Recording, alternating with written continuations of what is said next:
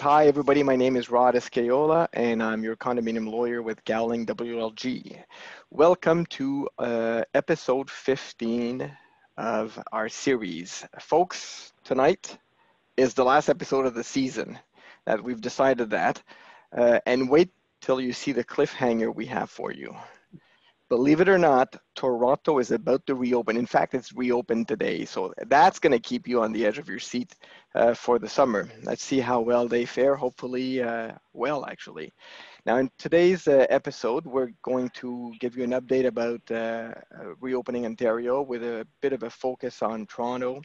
We're going to recap on the COVID protocols. If you're going to reopen your amenities, we're going to sort of clarify some misunderstanding that I think it's wishful thinking. People may have heard something different than what we actually said with respect to that, but we'll reiterate it. Then we'll focus on condominium insurance, and we have a special guest tonight to help us with this.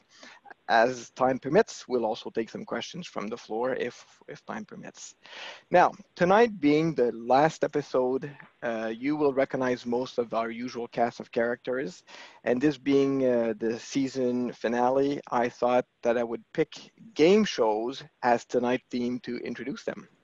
Let's see how that goes. So from Apollo Property Management, half mediator, half enforcer, knowing how to keep the feud out of the families, we have Sean Cornish. Hi, Sean. Hey, Rod, how are you doing? Good, good. Thanks I for got joining. nothing after that. And from Crossbridge, speaking on behalf of VACMO, trying to balance corporations' interest and owners' desires, we have Catherine, let's make a deal, Gao. Hi, Catherine. Good evening, everyone. Knowing when to buy vowels and when to solve the puzzle from Lash Condo Law, spinning the wheel of fortune, we have Denise Lash. Hi, Denise. Hey, Rod. Hello, everyone. And our two condo twins, well, actually, we're missing one of the twins. He's going to join us later. He's on the line right now with a local judge here. He's not in trouble. Don't worry about it. But so I guess I'm going to skip Graham for now. But we have next in line then, I guess, from Gowling WLG, knowing when to bid $1. Come on down, David Plotkin. Hi, David. Hi, everyone. And finally, from the National Life Safety Group, keeping everyone safe with an eye out for the weakest link, we have Jason Reed. Hi, Jason. Good evening, everybody. Hi, Rod. Hi. I'm glad you could join us. We were having technical problems, but thanks for joining us. Okay. So we have the chat channel is going. It's live and well. This is great. Keep chatting. We have good people out there. I see some of the usuals, so that's great. If you want your question to be specifically ignored, make sure you put in the question and answers. No. If you want your question to come to our attention and you want it to be sort of above the fray of the chat channel, put it in the Q&A. But we're going to try to see if we can manage both channels. As usual, we're going to start with our disclaimer. I know it's your favorite part. Keep in mind that, especially for our good friend from Winnipeg, keep in mind that when we refer to legislation tonight, we usually refer to Ontario legislation because that's our sort of comfort zone, I guess. That's where we're from, most of us. The information provided to you tonight is to the best of our ability accurate, but only as of the date of the broadcast. So today is June 24th, Saint-Jean-Baptiste from my friends in La Belle Province. And so as the situation changes, usually daily, usually before long weekends, we get announcements. Keep that in mind if you are watching this in a rebroadcast. Also very important to keep in mind that the information we provide today is of general nature and may not necessarily apply to your specific situation. It's important that you seek advice from your professionals, engineers, lawyers, property managers, security advisors, insurance broker. So go get the information that really applies to your situation. Finally, I have to say that this session is being recorded.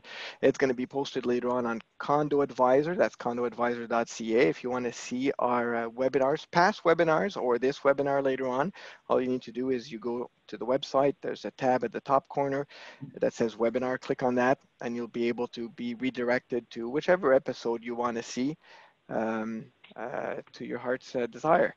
Okay, what else do I have here? I think we got it all. Very good. Let's move on. This is who's on the line, and eventually our good second twin will join us. These are the topics. David, in the absence of your condo twin, can you maybe update us on the, give us the provincial update? For sure. So now, welcome to stage 2, Toronto and Peel Region. I know you've been waiting a very long time to join the rest of us. Congratulations, you are now in stage 2. I'm sure this will be discussed in great detail throughout our webinar today by management and by lawyers. That does not mean that everything is now open and you can do all the things. It means that you are now able to follow specific health guidelines that are being put out for different businesses to go back to work. Certain businesses are being reopened, and all physical distancing protocols are still in effect if those businesses that are opening.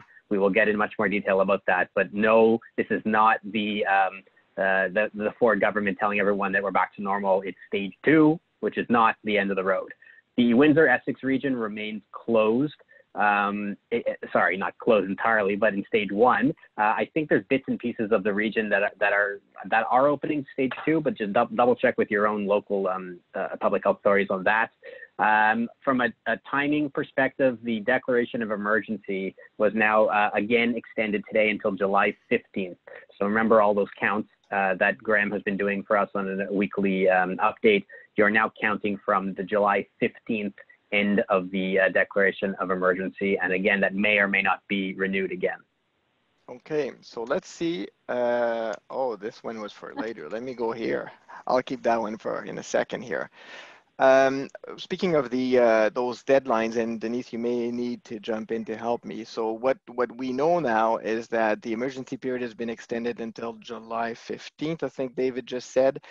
And so this means that anyone who would have had their AGM scheduled to be held up to July 15th, you could either call it now electronically, or if you really wanted, you could postpone it and hold it in person within the 90 days following the period of emergency. So that would bring us, I think, Denise, to November 12th. And if we look at this is the 30-day that's a bit more confusing. But if your AGM was scheduled to fall within July 12th to August 14th, right, the 30 days following the end of the emergency period, rather than have 90 days to call and hold your AGM in person, you have 120 days, right? So that brings us to November 12th. Yeah. Now, it doesn't have to be in person. Remember, it could be virtually, right? Right, and so that, I think this is actually, and you hit it on the head, that's the actual lesson, is that regardless, you can call and hold your AGM virtually, and that whether you have a bylaw right now or not, and that period to do that period of exception is the 120 days. So whether you have a bylaw allowing it or not, you can call and hold a virtual AGM and vote electronically all the way up to November 12th, right? Right, and also other meetings as well. So requisition meetings, any other meetings that you have can be held virtually without a bylaw up until November 12th. That's right. That's right. And these other meetings that you've just identified, Denise, those can't be postponed. Those have to be called within the timeline. The postponement is for the AGM. Okay, so I think we got it.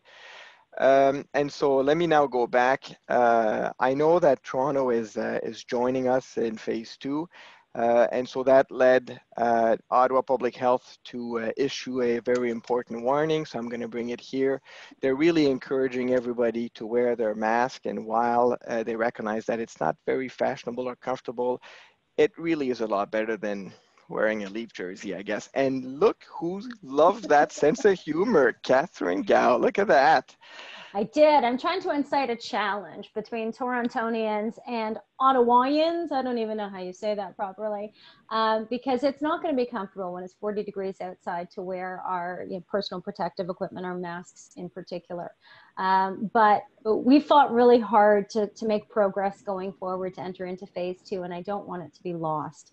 And I am thinking of the experiences we've had very notoriously in Trinity Bellwoods Park and recently at the beaches in Toronto.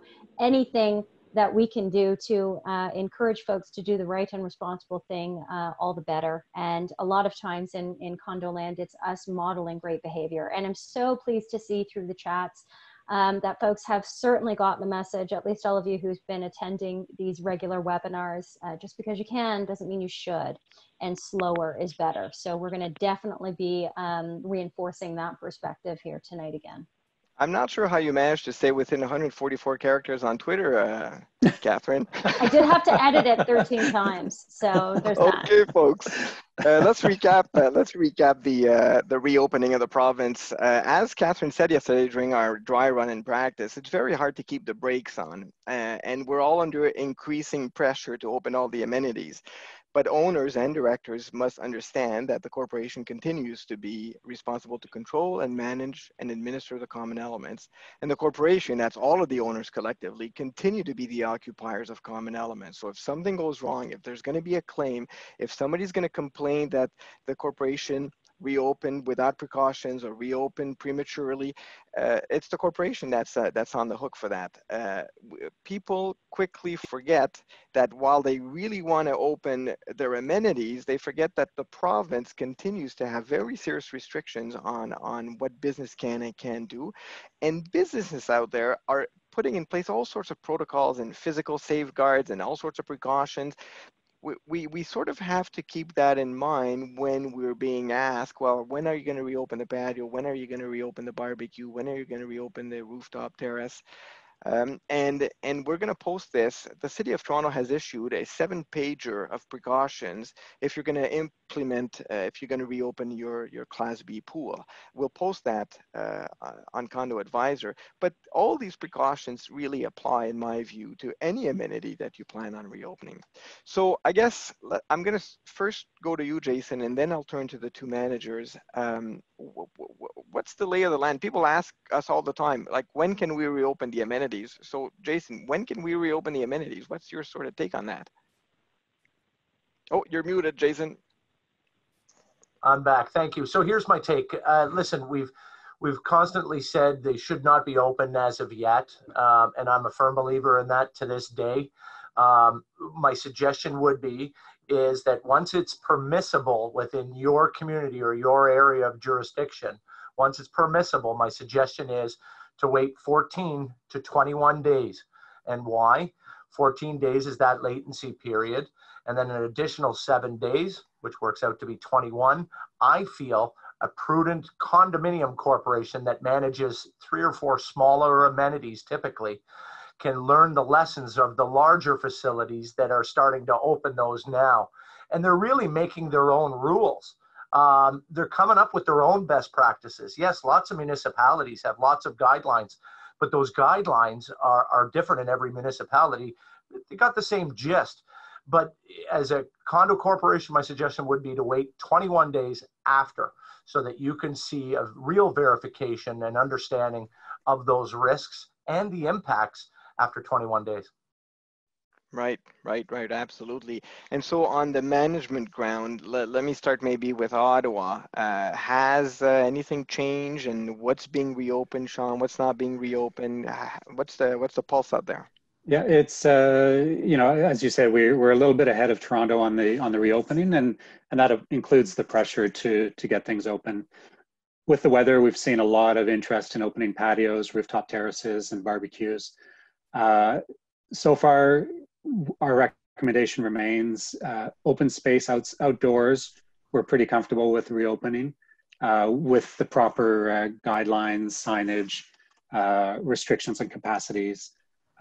The pools, we have good guidelines from Ottawa Public Health on how to open and what you're required to do to open a pool, including submitting to Ottawa Health for permission 2 weeks ahead of time. The barbecues are a tougher one because our recommendation has remained removing any shared items, any furniture, any barbecues, any utensils, anything like that. So really the barbecues are still off limits as far as our recommendations go. But we definitely see the pressure on the boards, and inevitably in some cases they are giving into that pressure. So all we're doing at this point where that's the case is is really tightening up on making sure the cleaning protocols are there, making sure any users are fully aware of the restrictions and proper procedures for maintaining distance, limiting numbers, and using their own chairs, using their own utensils if they are keeping the barbecues open. But it is a challenge because nobody has the staff to do proper cleaning and disinfecting.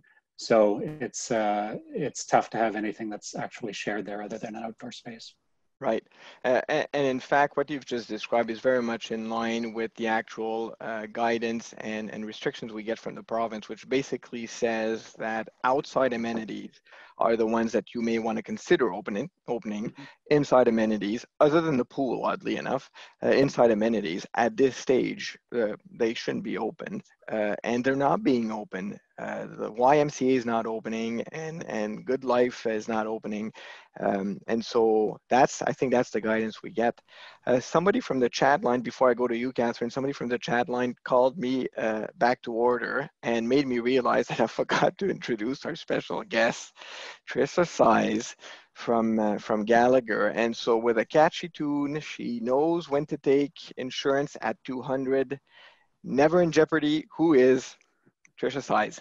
Hello, Trisha. Thanks for being with us. Hi, guys. Thanks for having me. Thanks for being here. Sorry to interject. And just maybe just on this point before we jump on, I'm seeing some questions in the chat also about, and this is something we've been getting many questions about. Restaurants are reopening, pools are reopening. Why are condos different? Why can't we do what all of these facilities are doing? So maybe one of the managers wants to jump in, and I could also give a quick legal on that as well. Well, I think the shortest answer, the shortest distance there is what's motivating a really rapid return to business by places like restaurants is the very fact that they're losing money and they're motivated by a restart of the economy. So that's a really important factor, a really important function. One of the things that is completely different in condo land is our access and our ability to staff the requirements in maintaining the physical distancing, the enforcement, and the sanitation. And so I think it's now been several weeks ago that we talked about primarily the issue or concern being, one, whether or not we believe sanitation is necessary. Resoundingly, very clearly, it is the expectation. Second expectation, Toronto Public Health in particular, and when it comes to things like pools, they're expecting a third party to be sanitizing. That is what their guidance says. That is what their recommendation is. And the third part of it is, our business isn't operating a patio, strictly speaking. Our business is operating a condominium safely. And opening the amenity spaces doesn't, strictly speaking, facilitate that right now. I wish it did for a whole host of reasons. But that's kind of my feeling in a nutshell. Sure. David? Yeah, just from the legal standpoint on that also, you have to remember the condo is considered the corporation, the occupier of the common elements, and you are, the condo is liable and responsible for the cleaning regimes and the decision making about what's open, what's closed, and what are we following. And this is, we'll adjust it later with, we've already adjusted to about things with waivers and do it at your own risk. We don't advise that because at the end of the day, the condo corporation is the occupier of the common elements and responsible for the health and safety therein. And as Catherine said, condos are not in the business of running pools or the business of running restaurants. They may have these things on the premises as common elements that fall under the framework of the Condo Act anyways. Right. And I'll tell you what's my main guidance so far. There's a piece of legislation in Ontario called the Emergency Management and Civil Protections Act. And it's under that piece of legislation that the province closes things and opens up things and puts restrictions. And under this piece of legislation, there's a very important regulation. For instance, the regulation that tells you, what's the length of that period of the emergency and so on. And it also lists what are the businesses that are essential and what business ought to remain closed. And in my mind, if a gym ought to remain closed at the public level, I can't come up with any sensible reason to open it at the condo level. If it's going to be closed across the street at Good Life or at YMCA, where they have the staff and the means and the finances to properly disinfect and clean and control people, if it's going to be closed across the street, there simply isn't any good reason for us to open it on our side of the street. That's how I see it. And so when pools were reopened at the provincial level, well, then of course that makes sense. So now we know the province allows pools to be reopened. Now we need to ask ourselves, should we reopen, right? Remember, you can always be more restrictive, but not more permissive. And so that approach of a condo corp being more restrictive, not more permissive, is the one that should guide you.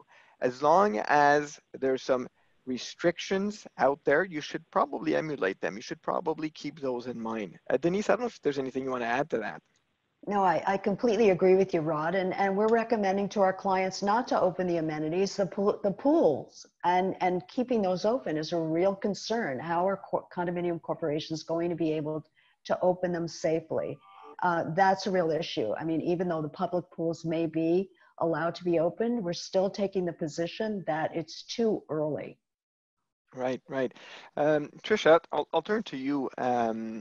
From the insurance perspective, I guess, maybe things to keep in mind, the kind of exposure to the corporation or precautions in the COVID world that come to mind.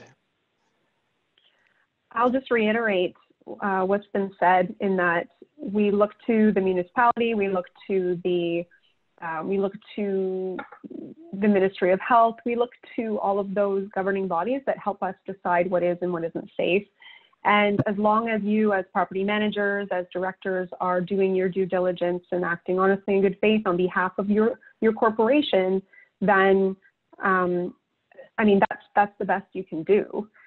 I would always recommend, though, that you consult a professional if you are concerned. So you call your broker, or you speak to your legal counsel if there are ever any gray areas, and that will certainly help you should there be a lawsuit following a perceived loss. Right. And yesterday during our prep talk, you were talking about some of the precautions that you thought would be useful. You were mentioning posting signs, but you were also mentioning that not being more open or more adventurous than the province. So really following the public health guidance and not venturing outside of that. And that has to do with how to avoid a claim, I guess, or how to minimize having to pay out for the claim, right? You got it. I took notes. Good listener. I took notes, right? I'm going to say this. If I'm retained by someone and I'm cross-examining a condo corp and you've reopened your gym before the province allowed it to reopen, I would ask you exactly that. What made you think that you could reopen your gym before the YMCA? What possessed you to do that is really the question. Okay, anyways, we sort of got off track here. Let's see if we can return to what we're talking about. With respect to opening amenities, I'm not sure, Catherine, if you want to maybe tackle that. You're the one who sent me this wonderful 7 pages from Toronto. Tell us about that a bit. You're muted. And it is terrific. Not only because Toronto is the center of the universe, I know it not to be, but one of the things that I was pleased to see in Toronto's guidance is we're losing you. How precise they were being in terms of what they felt was necessary. What I think was most important was how specific they were in terms of what they viewed to be a requirement for reopening a pool and the guidance that was therefore instituted. So it's been very clear in affording good direction to people who are contemplating opening their pools in condo land. And I think it's a great piece of documentation upon which boards can rely when they say, it's not that we don't want to. It's not that we're making up these requirements. It's not that we don't trust that you might even sanitize between yourselves. It's not that we don't believe you won't self-screen. It is that we are following the guidance that is issued by public health, and we're taking it very seriously.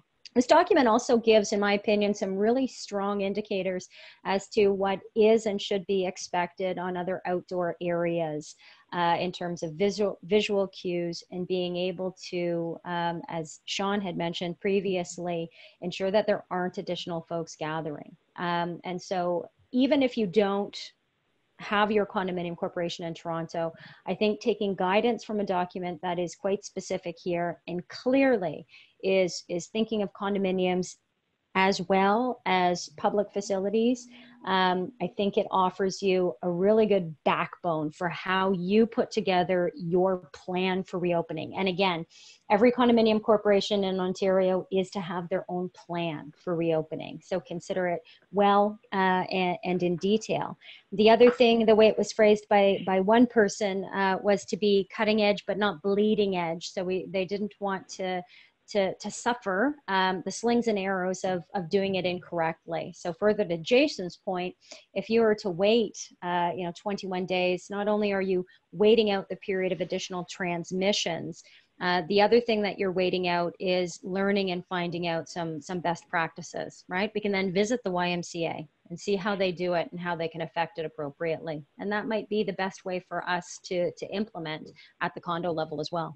Right. I do think, and we'll post this directive, I do think that Condo Corps should have a look at that and should sort of see what they can implement from it, not just for the pools, but I'll give you an example. It's interesting that they're actually recommending that that you screen staff and bathers and spectators, and that you ensure that they don't have any of the symptoms. And in fact, they're recommending that you screen them on the way in and on the way out.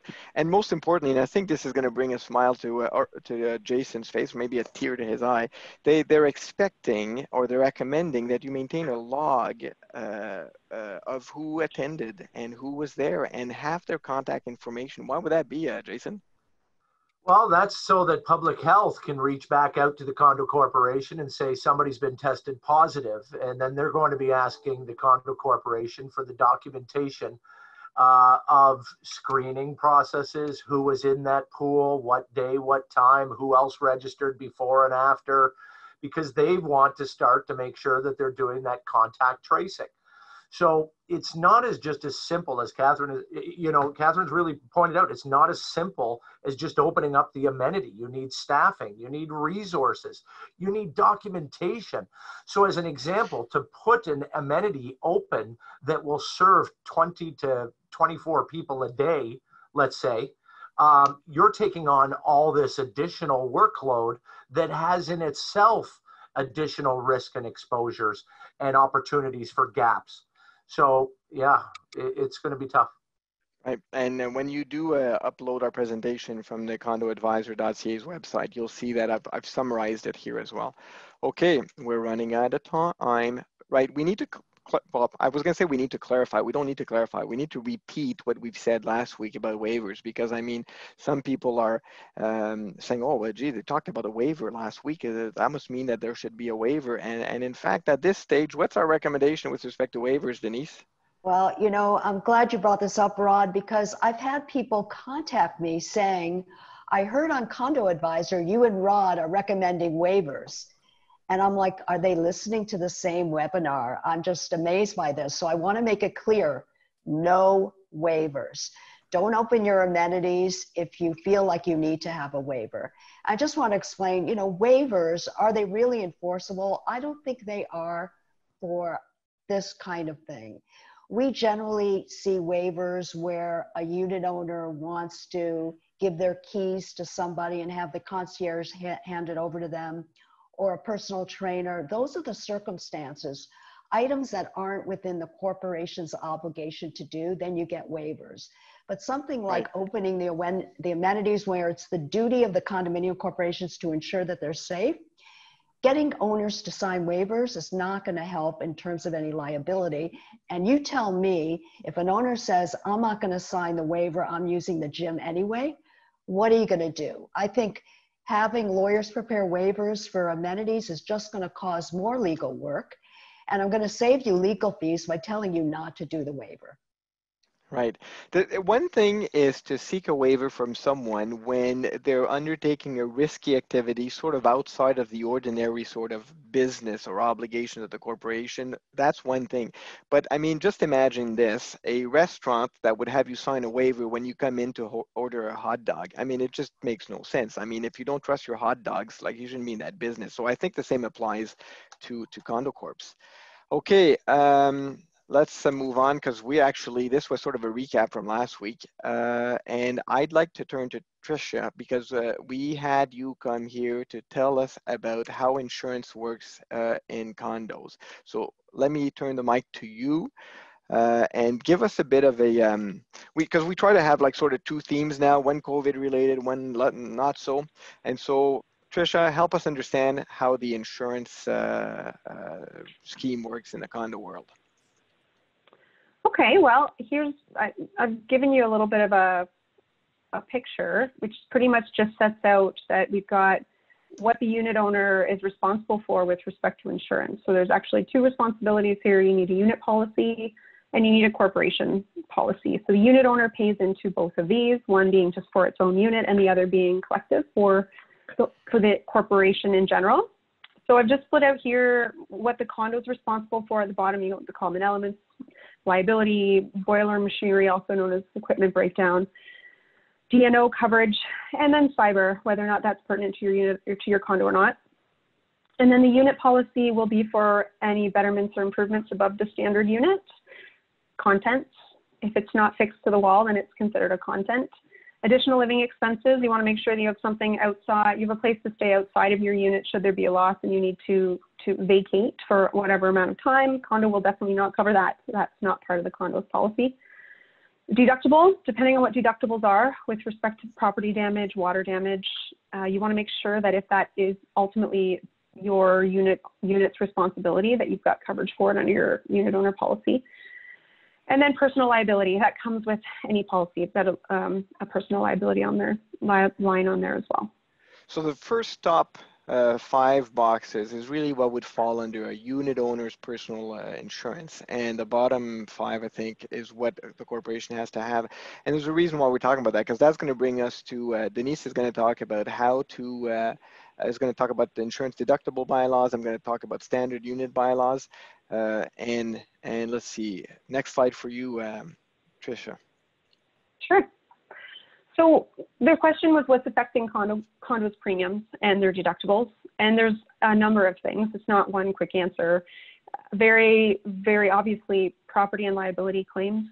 Insurance is too often seen these days as a maintenance plan rather than an emergency option or a last resort.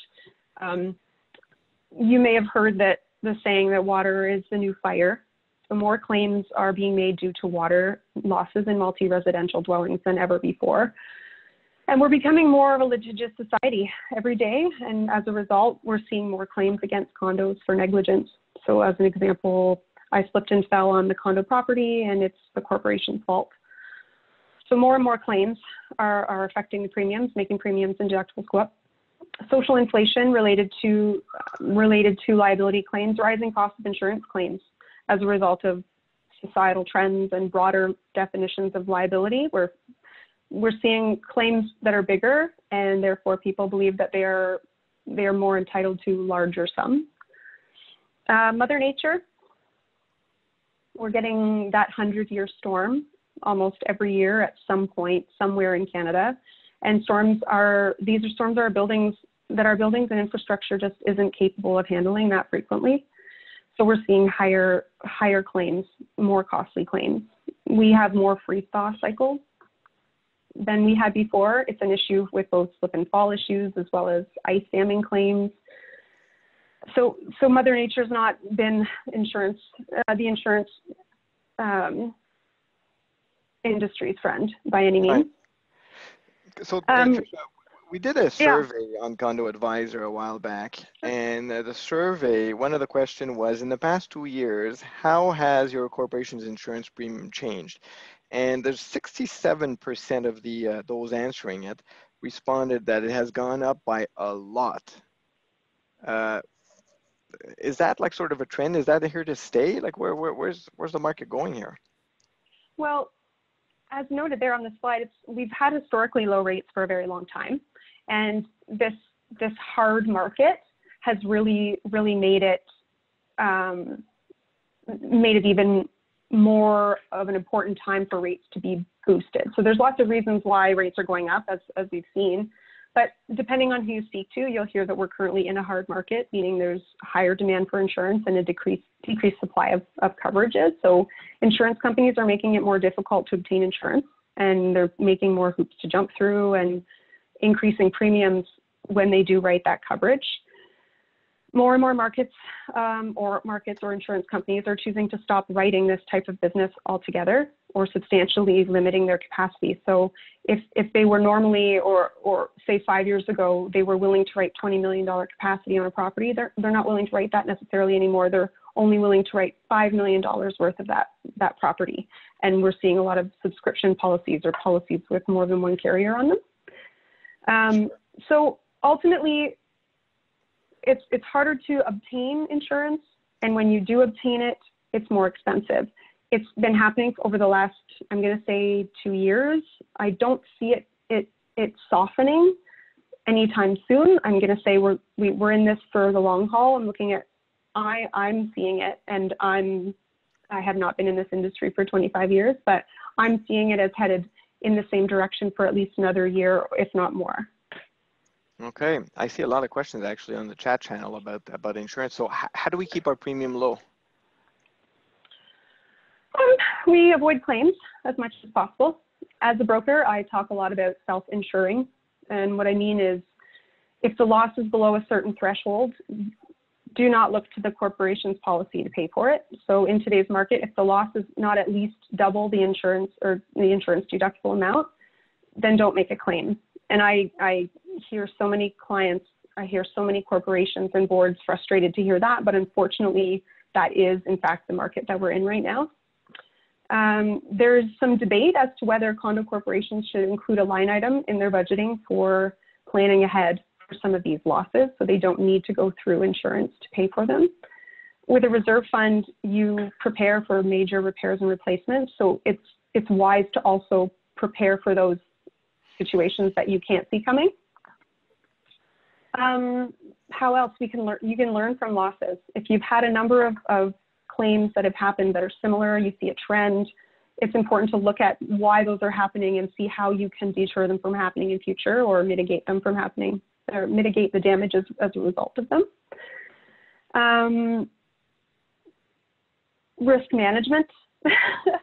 Risk management is important. Take regular inspections of the property, COVID or not. I mean, even with COVID, we still have to make sure that we're doing these maintenance inspections. We're taking into account what we see, we're noting it, and we're putting procedures in place or making repairs to those things that need them in order to deter risk. And consider a standard unit bylaw or remove finishes from your standard unit bylaw. We're going to talk more about that coming up. And then educate the owners. Anytime you put communication out to the owners, just if there's any concerns that you might have, any ideas of how to keep the property safe, asking for feedback from them as to, is there anything that you see that is unsafe or a maintenance issue that should be repaired? In the event of a claim, it's possible that, you know, the corporation is going to be questioned as to what do you do on a regular basis to keep your people and your residents safe and visitors to the property. And this is all documentation. Jason can speak to that. This is all documentation that you have in fact done your due diligence. You've reached out to the owners, etc. Right. This is music to Jason's ears, that's for sure. Okay, let's see. So, and then we've covered that already. But I'm gonna switch gears a bit because I see time flying by. So we know that premiums are going up. We know that deductibles are going up. We know that the 100-year storm is now a yearly event or so. And so there's two ways to try to help your insurance history and to try to protect the corporation from these future increases. And one of the tools is the insurance deductible bylaw, and Denise will talk about that. And the other tool is the standard unit bylaw.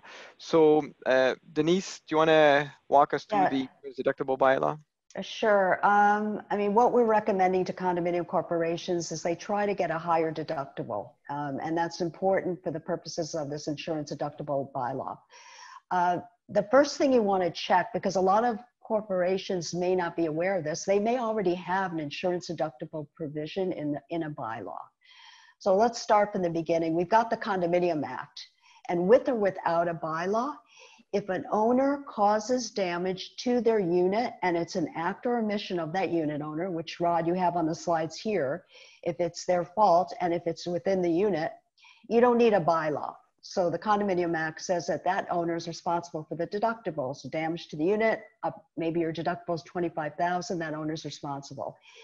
If that unit owner causes damage to another unit or the common elements, or if there's damage to the unit and it's not their fault, that's when you need this bylaw. So we recommend that you check your general operating bylaw. If it's not there, then you do a separate bylaw to ensure that if that unit owner would be responsible for the deductible if they cause damage to another unit or the common elements, or there's damage in their unit and it wasn't their fault. So that that's what you would put in the insurance deductible bylaw. I guess if we take even a step further back, so the deductible is that first portion that's not going to be paid by the insurer, right? And as you said, Denise, it could be, well, it could be $5,000, but it could easily be $25,000, and it could be more than that. Actually, we've heard stories in Toronto of deductibles over $100,000 and over $200,000. And so that's the portion that the insurer will not pay when there's a claim made against the corporation's policy. And so who pays that? That's the question. If there's going to be damage to a unit and the first $25,000 is not going to be paid by the insurer, well, then the corporation has really just a few options. One of them is you turn to all the owners and you ask them to cough up $25,000 to cover that deductible, if that's the deductible. And if you don't have that, well, you know, either you have a deficit or you have to special assess. And that's every time there's a claim. And so the bylaw, Denise, you're talking about is how to be able to fairly turn the deductible responsibility to an owner, right? That's right. And that owner could get their own insurance coverage under the unit owner policy to cover that deductible in the event that they have to pay. And that's something that we recommend you advise owners of in terms of getting their own insurance in place. Right. Exactly. So an owner would be able, if properly insured, would be able to turn to their own insurer to cover that deductible, right? Exactly. Perfect. I was going to say any questions, but I see the questions are flaring up. Let me just see here. Different tool now is the standard unit bylaw, and this one is the interesting one. So you have to keep in mind as the starting point, unless you adopt a bylaw, the corporation is responsible to repair units after damage, right? And that has always puzzled me. Certainly the owner is responsible to maintain the unit. The corporation is responsible to maintain the corporation, the common element. But the corporation, unless you adopt a bylaw, is responsible to repair a unit after damage up to the standard unit. Anything that's above the standard unit, you could have owners insure and repair it themselves. And that's the purpose of this bylaw, is to define what are you going to put in that standard unit. And now, naturally, there's a wide variety here. So if you include everything in the standard unit, everything that the developer sold you, that is more expensive to repair if there's damage, right? On the other end of the spectrum, if you remove everything from the standard unit, meaning that the owner is responsible to repair everything after damage, the less you have in the standard unit, the less expensive it is to repair after an insurable event.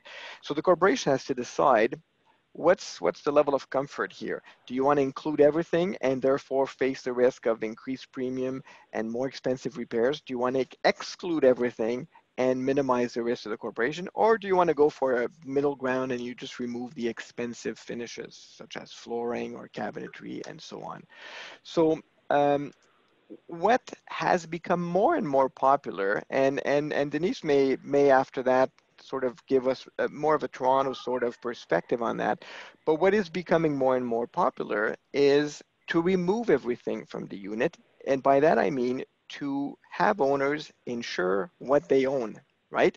And so if the standard unit is the concrete box, and if you're always going to give your owners access to to water, to electricity, to heat, to AC, and so on. You give them access to all the common services, but everything that's inside, everything that an owner owns, the floor, the cabinetry, the countertop, everything, if you turn that to the owner, it sort of makes sense for them to ensure that they own it, they selected it, they wanted the expensive finishes.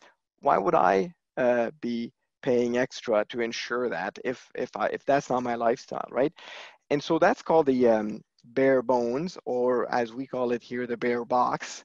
And if your standard unit is the bare box, that's what the corporation will ensure. It will ensure the structure. It will ensure that you always have a place to put the unit, but everything you fancy in your unit, all the expensive finishes, marble from antique Greece, and those wonderful woods from a distant country.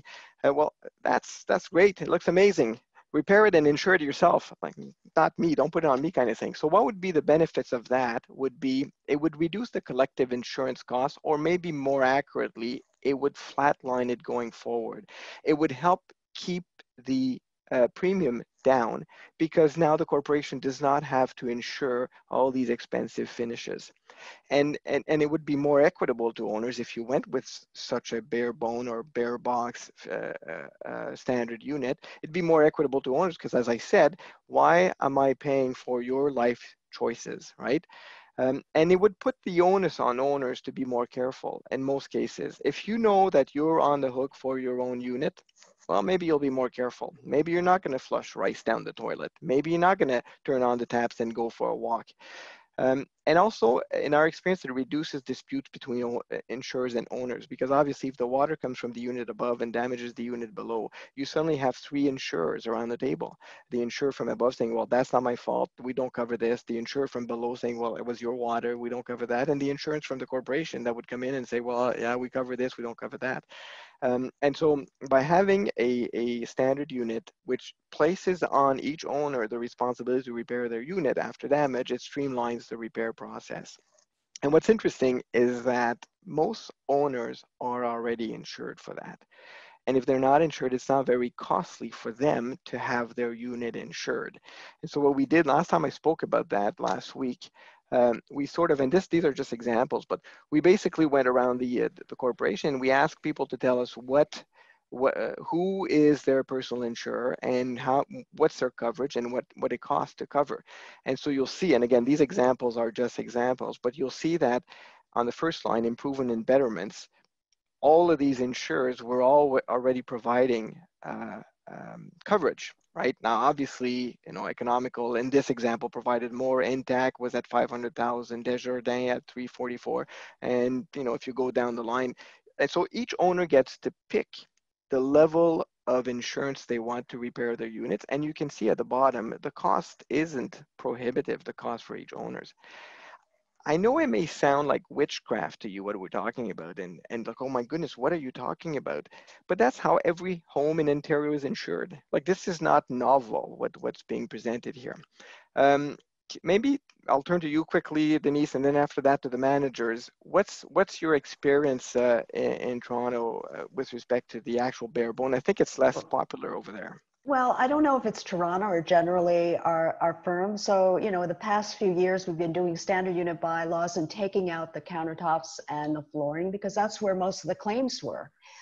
We weren't really going beyond that. But, after seeing what's happened with the insurance rates and difficulty in getting insurance, and even just our discussion yesterday, I think we're going to recommend going the bare bones route.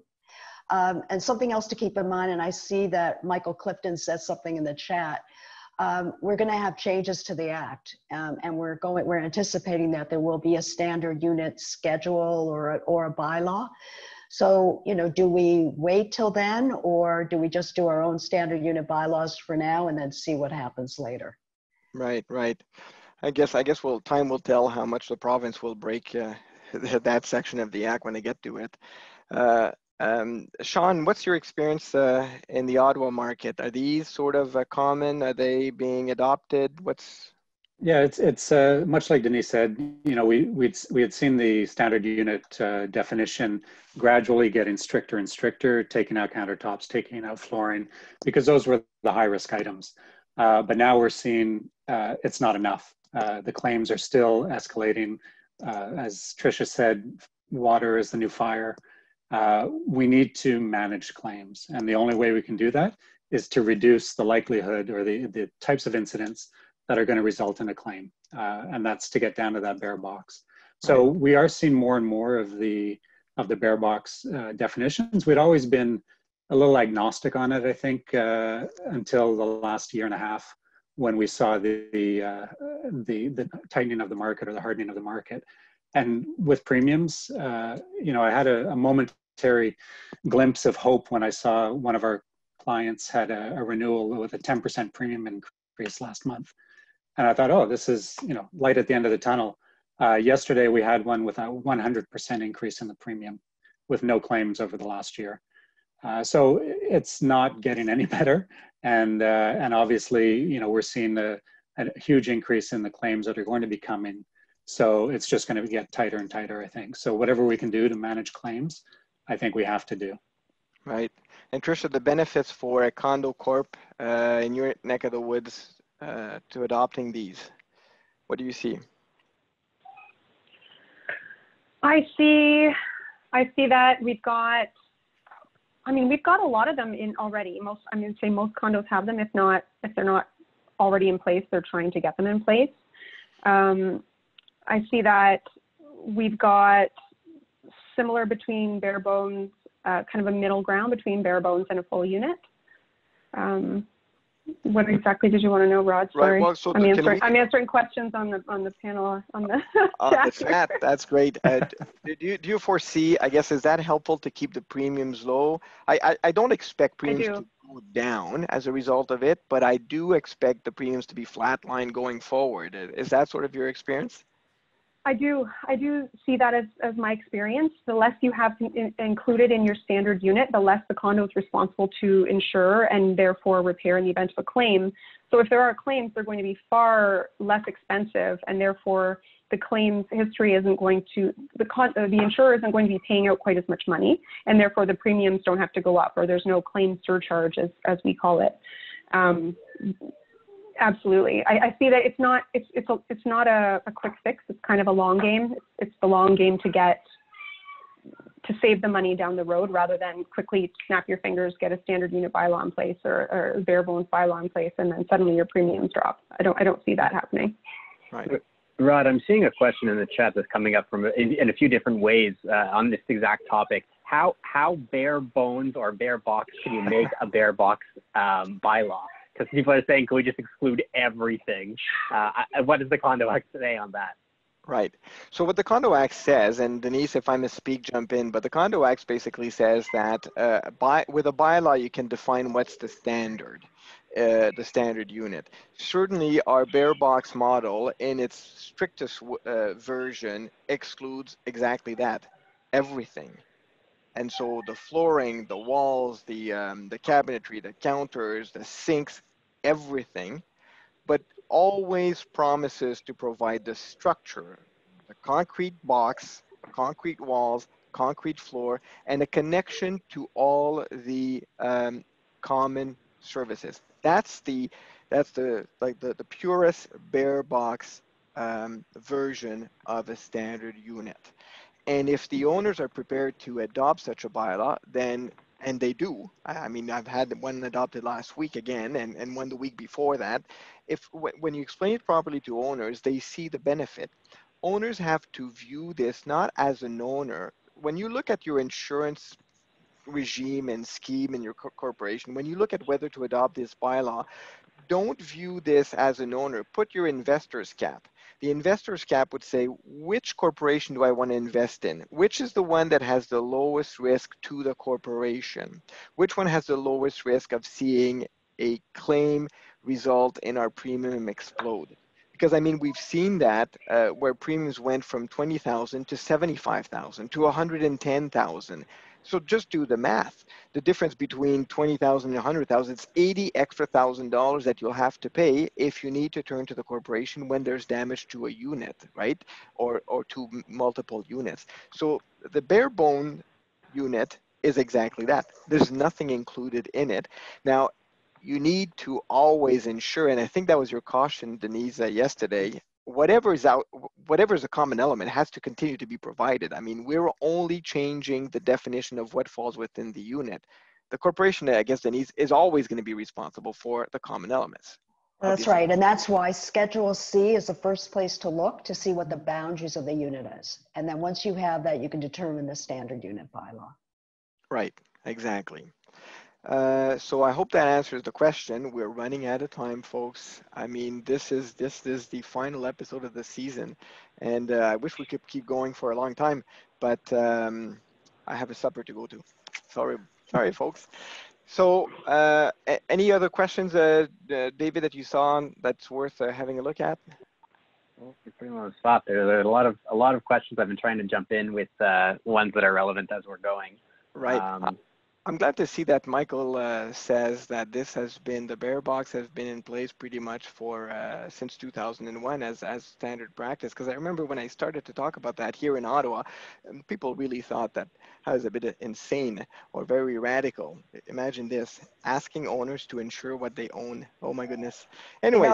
Rod, I just wanted to say something. We were doing that bare bones, but only for commercial units back in 2001. Yeah. Right. Okay. At the end of the day, folks, the bylaw is always submitted to a vote of the owners. And it's all a question of educating the owners and presenting what is in their best interest and trying to convince them and get them to understand it is in their best interest. But at the end of the day, owners will get to vote, and you need 50% of all registered units, of all units, to vote in favor of it if you're going to adopt it. Okay, folks, it's almost 6 o'clock. So it's time to bring this episode to a close.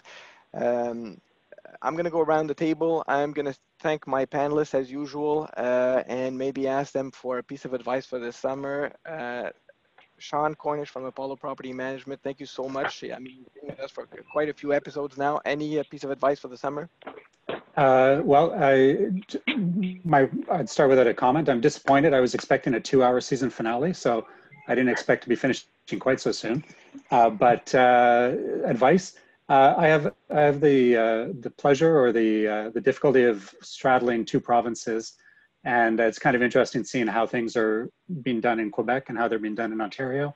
I received an invitation yesterday to play squash from somebody I know in Quebec, and visited a restaurant to see how they're using their COVID protocols.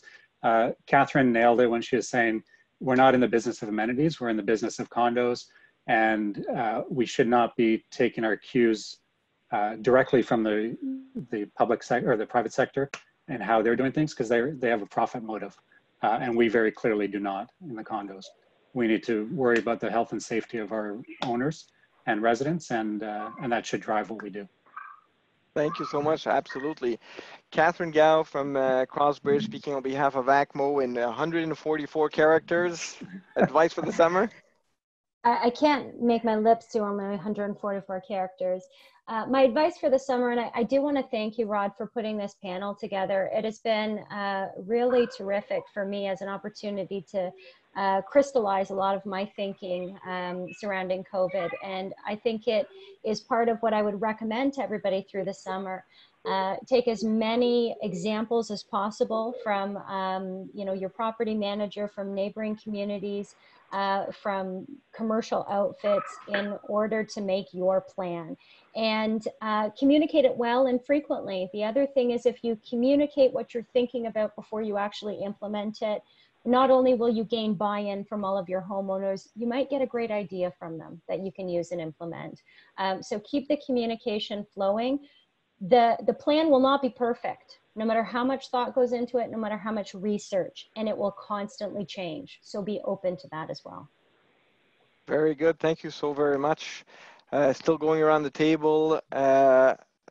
I can't thank you enough, Denise Lash from Lash Condo Law. I can't thank you enough for all your guidance, for all your advice, for all the time you've put into this, for having taught me to blog, and for pretty much having set me on the condo law path. Thank you very much. Basically unleashing him on the world. Well, yeah, no, I was going to say, Rod, you've done an amazing job taking on this leadership role, bringing all the various organizations together.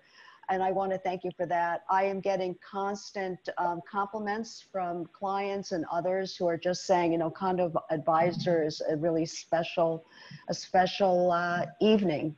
You know, they enjoy it. And Rod, especially you. But my closing comments, summer or not, is no waivers. And you're not going to, you know, this isn't a popularity contest. So board members, don't worry about opening the amenities. As lawyers, we want to protect you, and we're doing that by telling you not to open the amenities, not yet. And listen to Jason's advice. I like the 21-day period. Wait till others open up the amenities. Wait the 21 days. If no one gets COVID, then think about taking those steps. Right, absolutely. Thank you, Denise. Graham McPherson of Gowling WLG, parting words, buddy? Well, I've kind of rolled into this season finale like the class clown at the end of school right before the summer vacation. You know, I crack a few jokes and show up late. And so I'd just like to thank all of the everyone who has been tuning in so often to see us. Thank you very much for that. It's been an absolute pleasure doing this. My advice for the summer is, you know, keep staying safe, stay informed, and keep doing all the hard work you've been doing that's hopefully getting us out of the woods. Thank you so much. David Plotkin of Gowling WLG. Parting words, buddy? Yeah, I just wanted to thank everyone also. I mean, it's been a tremendous amount of fun doing this every week. It requires me to brush up constantly on all of the moving parts and the changing directions coming out of government.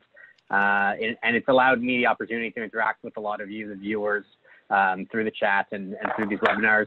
But also it's great to be getting emails now from former clients, from current clients, from new clients, just making mention of our webinars and how much we've all enjoyed it.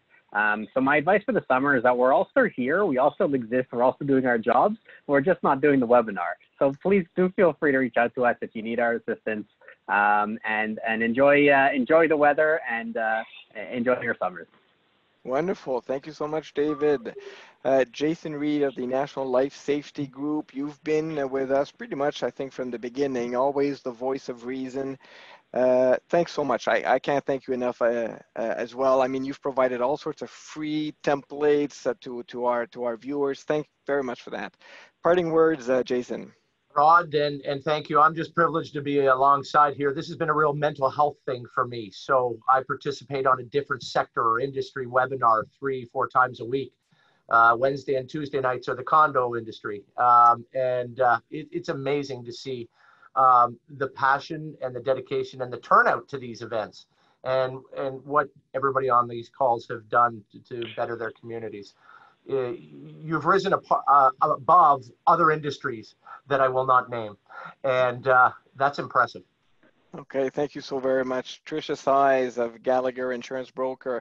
You've been with us twice. Thank you again. You did all the heavy lifting today. Any words of wisdom before we go and before the door behind you gets opened by the kids waiting for supper, I assume? Thanks. I just want to say thanks for having me. You're a great group. It's a great group to work with. And I enjoyed answering the questions. Sorry, I get a little lost. There's a lot going on, Rod. I don't really know how you do what you do. So well done. And my advice is just, as all of these people sit in front of you on this webinar, as David said, if you don't know, just ask, reach out. We all are here. We're doing this. This is what we do. This is what we love. So please ask the questions and just make sure you're getting the answers before you make a move. Thanks, guys. Thank you. Well, folks, this was a lot of fun. It all started on a dark and cold Tuesday night on March 17th, and we hesitantly launched our first webinar on March 18th. And since then, week after week, we've had this amazing panel of experts. You've just heard them again. Can't thank them enough for what they've done. It's a lot of work to put these together, but they're a lot of fun to put together. And I'd like to sort of make a special mention to two directors who have registered from the very beginning. They haven't missed an episode yet. We have Ross Glasgow, director in Ottawa. In fact, I know exactly where he lives because he lives across the street from me. And Riek van der Berg, another director from Ottawa. Honorable mentions to people that actually did attend 14 webinars. Brian Burney, director, and David Dever.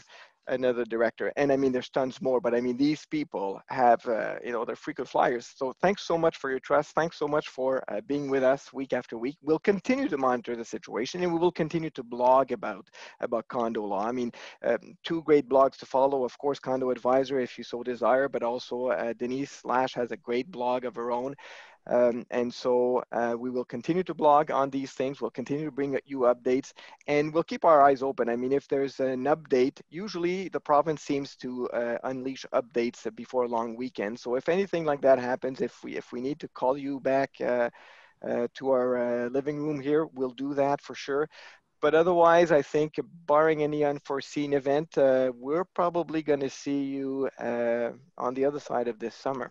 I think that's where this is going. So people, thank you again. Thanks for your trust. Thanks for being with us. Be safe, be healthy, and be good to one another.